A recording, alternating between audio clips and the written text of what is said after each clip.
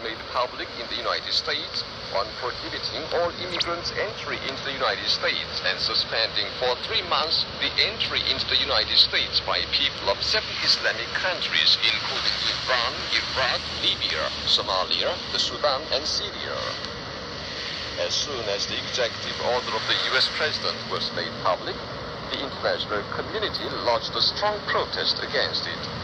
Strong protest was made by those countries whose people's entry into the United States was banned.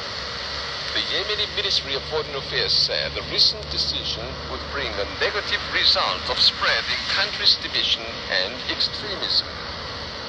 The Iranian Ministry of Foreign Affairs issued a statement denouncing the step of the United States as an illegal and illogical decision which violated international law, and stressing that Iran, too, will keep prohibiting the entry of Americans in retaliation for the insulting executive order of the United States. The Iraqi National Assemblyman also demanded the government take countermeasures of disallowing Americans' entry into Iraq in case the United States does not cancel its step of ban on travel.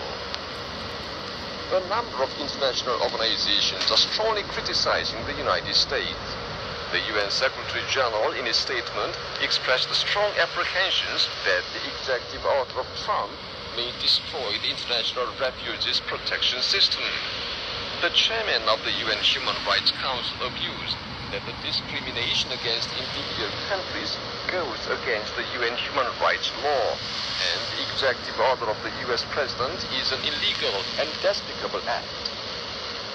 International cooperation organizations condemn the United States for detaining people in the warring region and directly threatening their lives.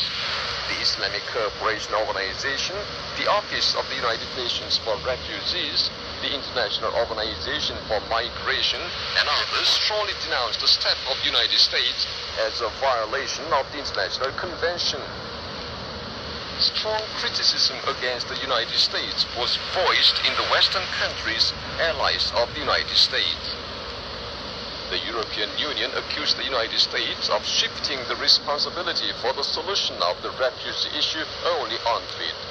The chairman of the European Union Summit, in its letter to its member nations, said the US step is a threat shaking the foundation of the European Union. Germany, Canada, Britain, and many other countries are intensifying criticism against the United States, and some European countries expressed their stand to welcome refugees and keep accepting them, ridiculing the United States. As a matter of fact, the United States is the main criminal